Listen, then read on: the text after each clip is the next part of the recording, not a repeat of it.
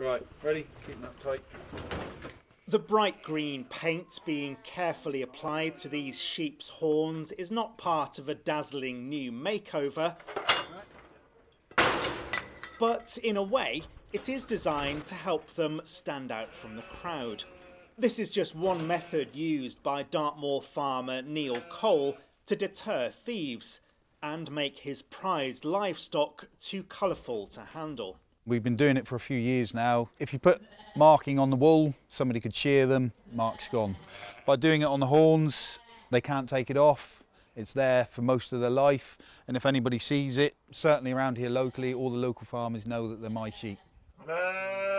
These breeding ewes are worth between £100 and £120 each, and Neil says the cost of living crisis is threatening his livelihood. They're becoming a real, easy target for people to steal as food prices go up. We can't put padlocks and chains on every single fence and gate on the farm. It's just not practical. Last year, rural crime is estimated to have cost farmers in Devon and Cornwall around £460,000. In Dorset, that figure was £480,000, and in Somerset, an eye-watering £930,000. The good news is these figures are all down from the previous year, but insurer NFU Mutual believes thieves are now making up for lost time as the pandemic comes to an end. We've seen an 18% reduction in rural crime in the southwest last year, but we are concerned that there will be an increase in rural crime as we come out of lockdown and return to normality.